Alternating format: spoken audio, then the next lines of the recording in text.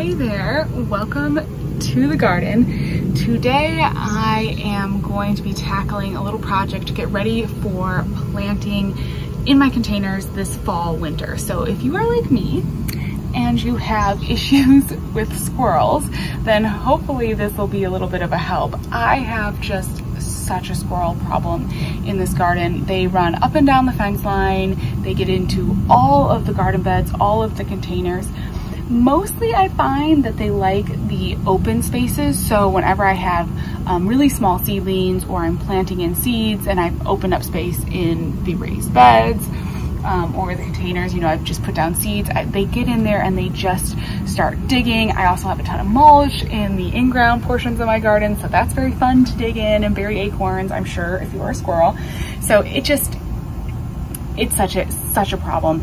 And last year was so frustrating. I mean, just every time I felt like my seedlings got to a good spot and they were like, you know, a couple inches tall and looking really good, the squirrels would come in and they would just tear it up, and it just got, frustrating basically. So this year, after using different kinds of repellents and different kinds of protection, I am just going with chicken wire. And I'm gonna show you how I'm gonna put that in my containers. All right, so why chicken wire? I want something that the squirrels can't chew through and that is also not plastic. I'm trying to be a bit more sustainable in my garden and not use quite as much plastic. I have used bird netting in the past as kind of like a way to make a physical barrier, and it worked pretty well, but you can really see it. Like, I had it over top of the plants. You can really, even though it's black, it's pretty minimal, but you can still see it. It's still there, and then it gets tangled up in things, and then it gets tangled removing it out of the garden. I ended up with pieces of it everywhere, and it just kind of became a mess. So the chicken wire, I think, is a little bit easier to manage. And I did get some of these chicken wire cloches that I'm going to be putting in my raised beds. There's a few different shapes that they come in, and this has worked pretty well. I mean, a physical barrier is really what I have found is best. Whenever I tried to use like a repellent or something like that, maybe it's user error that I don't get out enough and put it down as often as I should, but I just couldn't stay on top of that process and it didn't work. So the physical barriers actually keep the squirrels out of the garden, and so I like this chicken wire one. I've used some of these in the spring and they worked pretty well.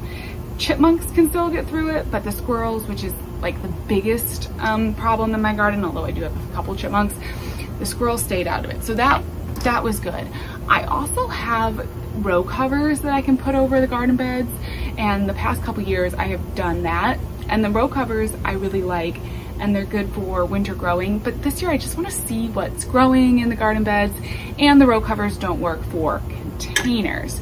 So for the containers, I'm just going to be doing a chicken wire over the top. Now there's two ways you could probably do this. So one is just to put it like this and fold the chicken wire over, which I think works, you know, that will definitely work. But you can also cut it to the form. So let me show you over here. So I am going to use gloves because you just want to protect yourself from the chicken wire. It's a little bit pokey. And I'm just going to measure out just enough. Make a little mark here in the side so I know where I need to cut. And then I'm going to take some wire cutters. This is my first time really working with chicken wire like this. And I have to say, I was pleasantly surprised. It's not that hard to cut the chicken wire. I was a little worried that it was gonna be a really cumbersome process to cut it like this, but the wire cutters get through it pretty quickly, so that's not too much of an issue.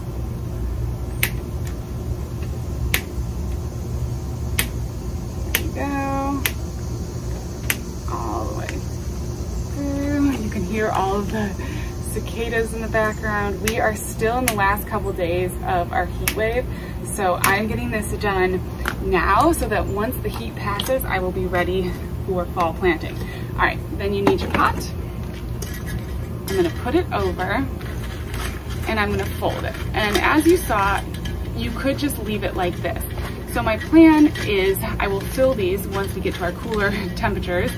I will fill these pots up with potting soil, and then I will actually do all of my seeding of probably lettuces, kales, winter kind of greens, collard greens. I'm just gonna seed them directly over the chicken wire so that when they grow up through the chicken wire. And that is my plan. So what I'm actually gonna do now though, is I'm gonna cut around, and I just wanna make like a circle of chicken wire. So as I said, you could definitely just leave it folded over the side. I'm hoping to keep it so that the squirrels can't like get underneath it and get into it or knock it off. I don't know that they would, but my squirrels are pretty industrious, and they, especially in the middle of winter, they get really hungry and I kind of go after things. Although once the plants grow up through the chicken wire, that will really hold the chicken wire in place, and there won't be anything a squirrel can do to like move the chicken wire out of the container. So here we go.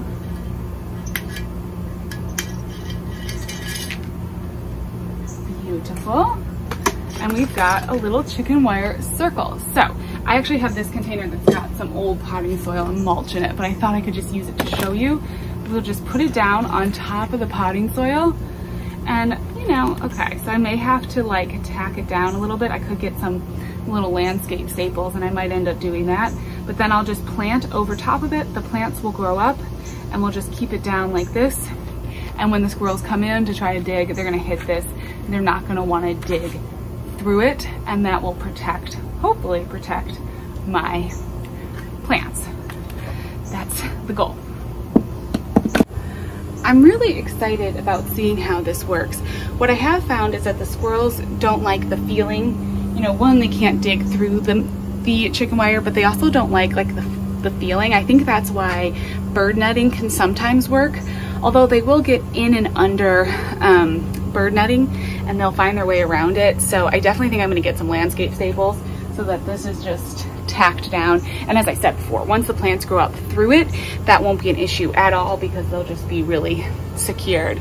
Now I thought about leaving it like the one that I have here that's folded over the sides, but there's a couple reasons why I don't think I'm gonna leave them like this. You certainly could just do it like this, and it might be a little bit easier to reuse your chicken wire if it's, you know, over the top here.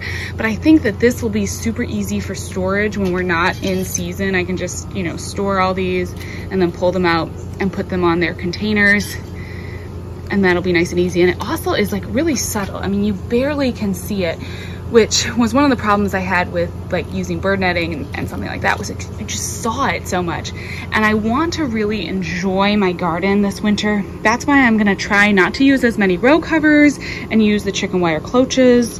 I wanna be able to really see the garden. And I'm lucky enough to live here in zone 7A. I'm in Virginia. It is warm throughout the winter. I can grow a lot of greens. I can grow a lot of violas and collard greens and things like that all through the winter.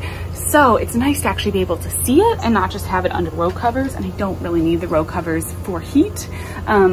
Maybe I'll put them on, like if I have a frost or if I have some tender things, I can use those row covers still. But since I don't really need them for the actual warmth, like this way I'll actually be able to see all the plants that are growing in my garden beds. That's at least the goal for me for this year. So I just wanted to share that with you in case you're dealing with squirrel problems.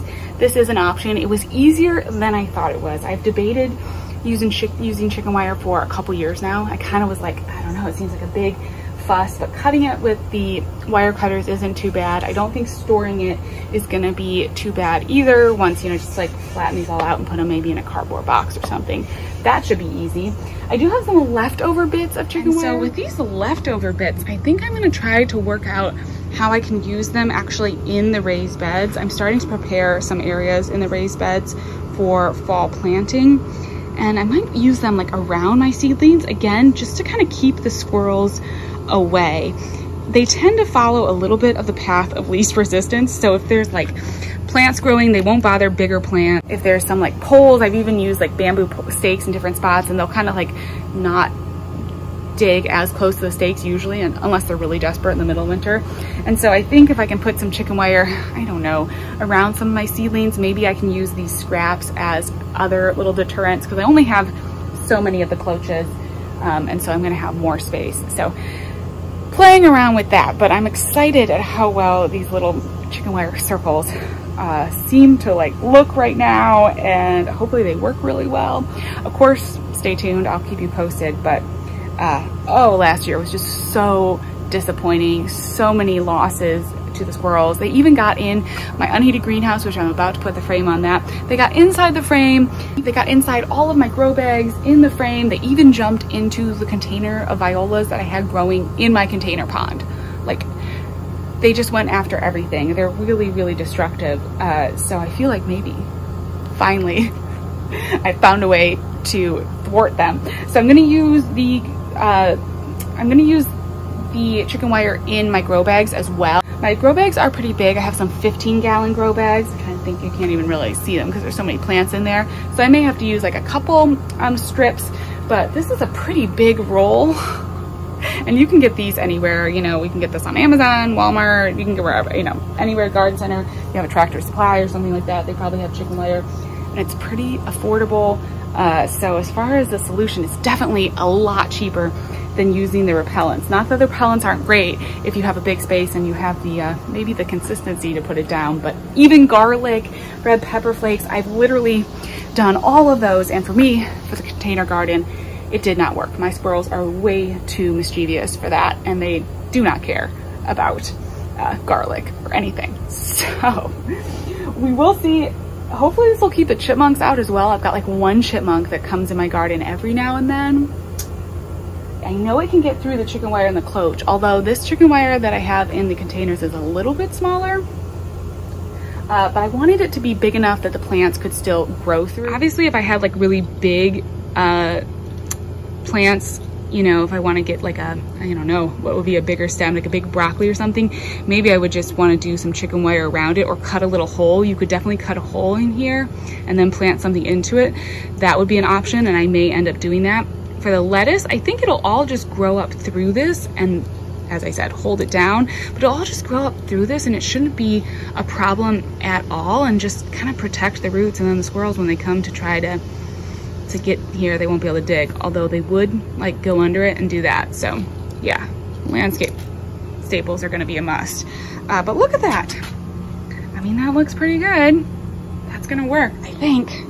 I'm really excited. Well, hopefully this helps. If you have a way that you keep squirrels out of your garden, or you have experience with chicken wire, leave your comments, because I'm sure all of us who are here on this video are dealing with squirrels, and we would love to know what has worked for other people. All right, thank you so much for watching, and I'll talk to you again soon.